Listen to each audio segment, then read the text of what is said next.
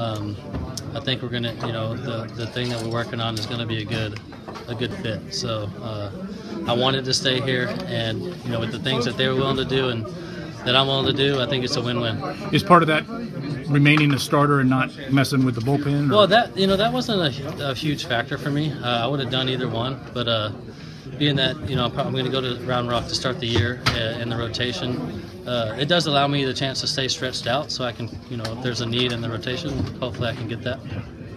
Are you gonna? But like my agent, they're working, they do all that stuff. I pay him what you got an agent for. I pay him a lot of money to do that stuff. So,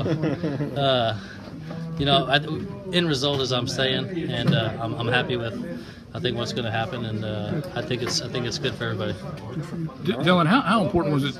You're a Texas kid, so being back here and staying here, was that a big part of it for you personally?